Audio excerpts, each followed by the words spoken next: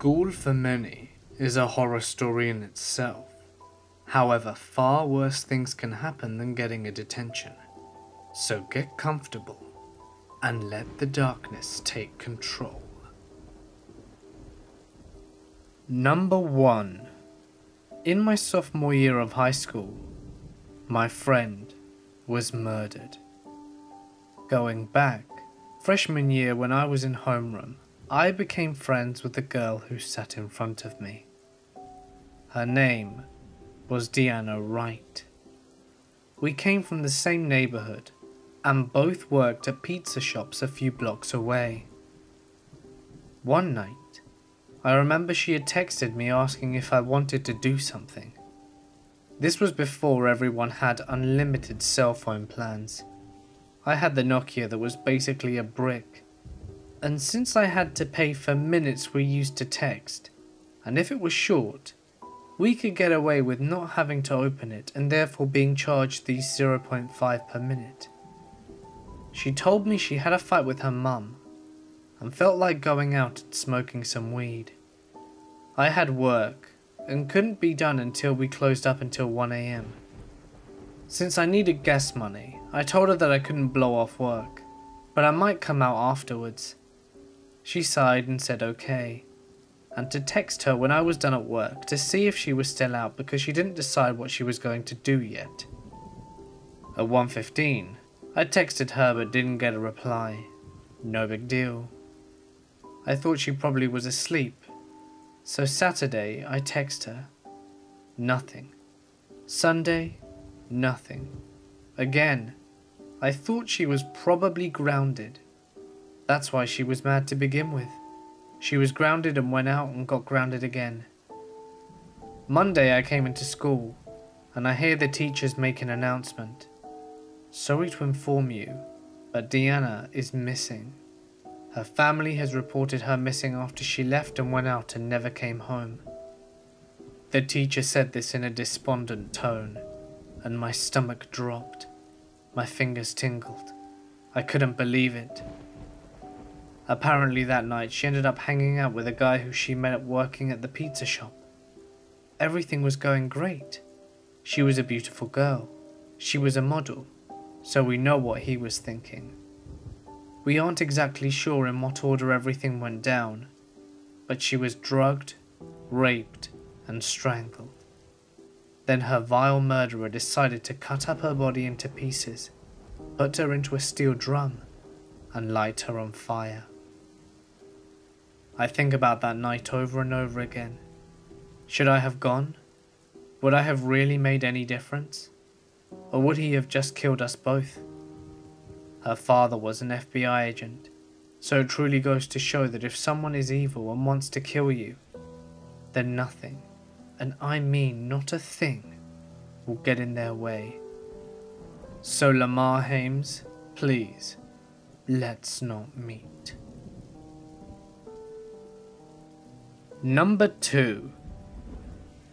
So it was my junior year, and I was sitting in my geometry class waiting for the bell to ring. It was the last period of the day.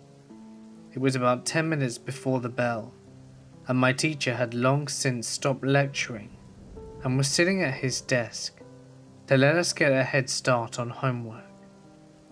When the phone rings, he picks up, converses with the person on the other line for a while, and hangs up. He informs us that the buses are running late, and that we are all to stay in the classrooms until further instructions are given. Oh, okay, whatever. We don't think too much about it. Half hour passes and we're still given no instruction. Finally, he gets another call, and this time we're told that we need to sit down on the floor, away from the windows and doors. Absolutely no one leaves the classroom for any reason. Another hour passes, and still nothing. Whilst most of us are sitting away from the doors, there are a few people who can see out of the tiny rectangular window, and say that they see people with helmets walking by every now and again. Time drags on, It's been 5 hours past the time that we were supposed to be dismissed. And finally, there's a knock on the door. A man calls in, saying he's with the police and to open up. He has a gun, and he escorts us through the school and out through the main entrance, where we are patted down and sniffed by dogs, and our backpacks searched thoroughly. Nothing found. We're escorted to the giant field house.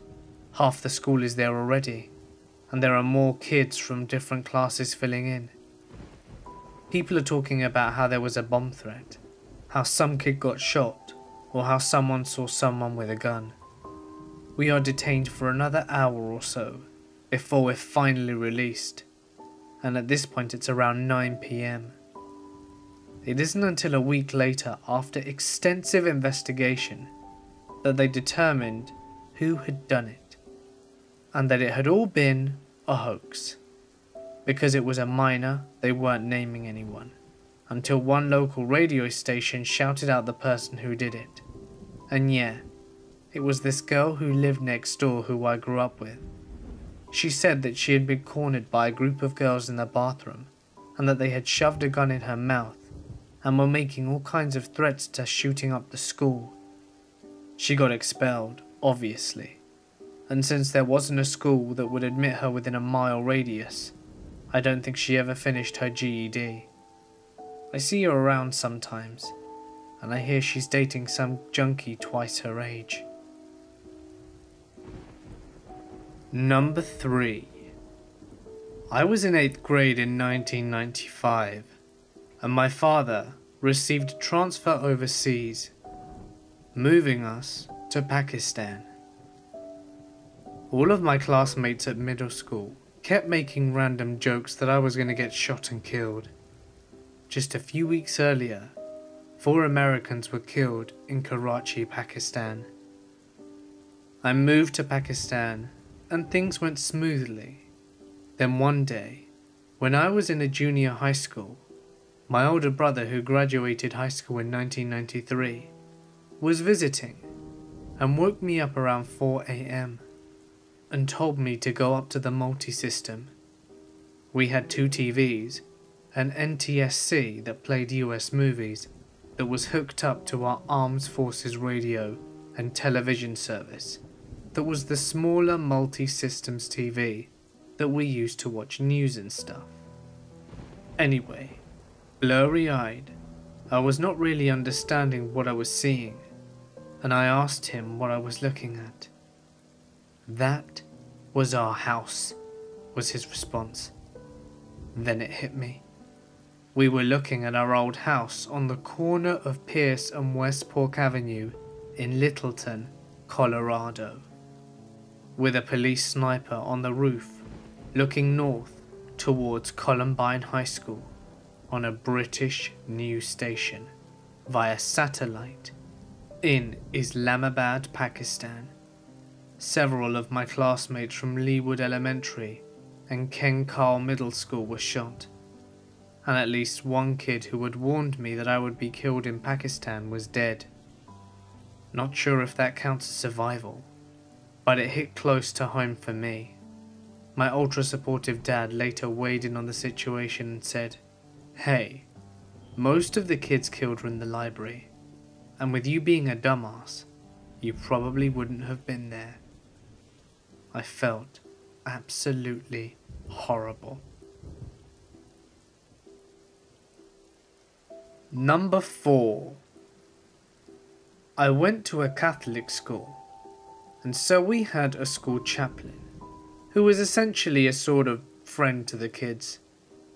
It sounds really creepy when you say it like that, but this dude was absolutely amazing. He talked multiple students out of suicide, helped tons of kids come to terms with and overcome bullying, harassment, and sexual/domestic abuse, as well as encouraging every single student to reach for their dreams. Anyway, he once went the extra mile for a very troubled family at my school. The 2 kids in question were adopted brothers and were both incredibly unstable. The brothers would be your very best friend one second, and then suddenly fly off the handle the next, making you literally fear for your life. Anyway, knowing their family problems, the school chaplain volunteered to become the two boys' godfathers in order to legally be able to help them and their family out financially.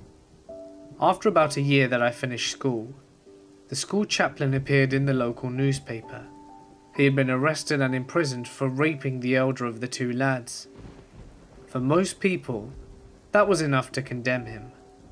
But most of the people I went to school with found the whole thing somewhat suspicious.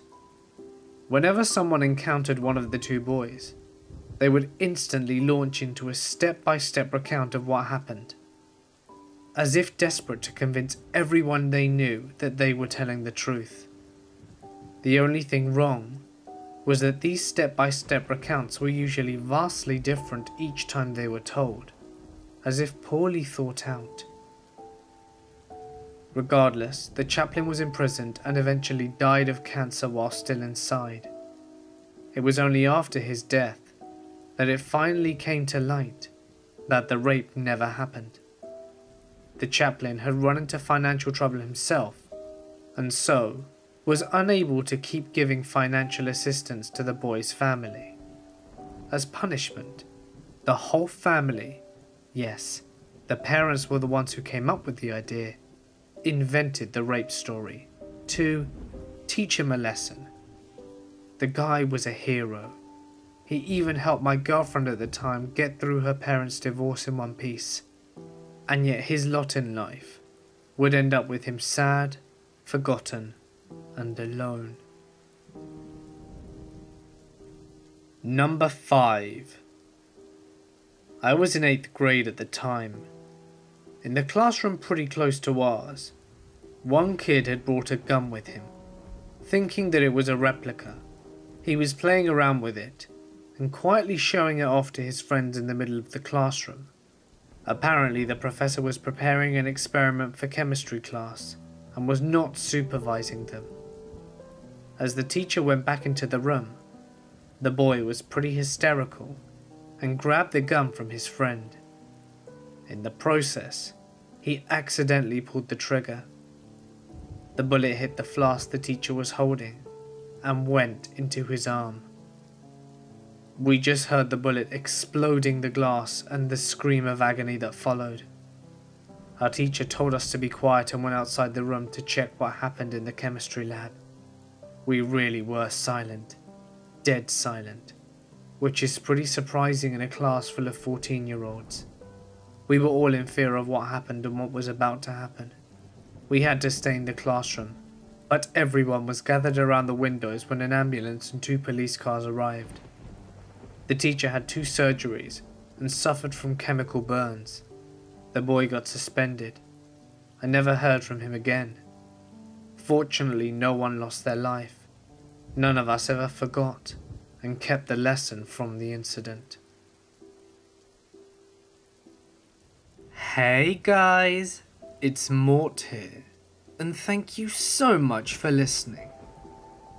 At the time of uploading, I'm almost at 30,000 subscribers, which is mind-blowing. I can't put into words how grateful I am for all of you.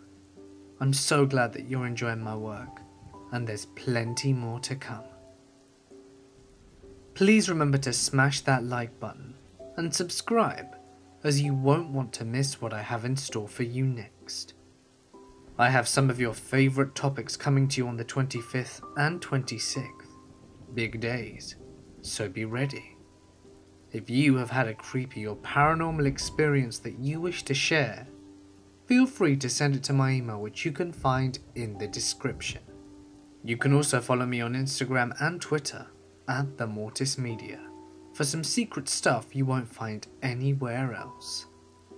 But anyway, for now guys, I'm going to sign off. Stay awesome, and I'll see you in the next one.